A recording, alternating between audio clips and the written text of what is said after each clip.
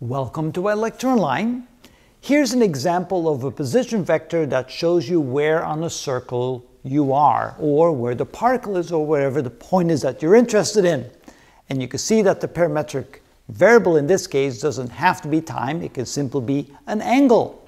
So here we have x being a function of t, and the function is going to be the cosine of t, and y is going to be another function of t, in this case the sine of t. And of course t is limited between 0 and 2 pi, so you only need to go around the circle once. The position vector is simply a vector that points to some point on the circle. And you can see that the x component of that would simply be the cosine of t in the I direction, and the y component of that will simply be the sine of t in the j direction, t being the angle between the horizontal x-axis and your position vector.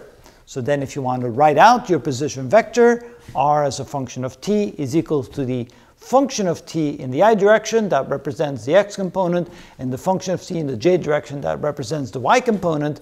And since the x component is the cosine of t and the y component is the sine of t, the position vector can be written as r as a function of t is equal to the cosine of t in the I direction plus the sine of t in the j direction. And of course, when you look at it, here's the cosine of t in the I direction, the sine of t in the j direction, and if you add those two vectors together, you get your position vector. So the position vector is simply the sum of its two components, and the components are expressed in terms of the parametric variable, in this case t being the angle between the x-axis and the position vector.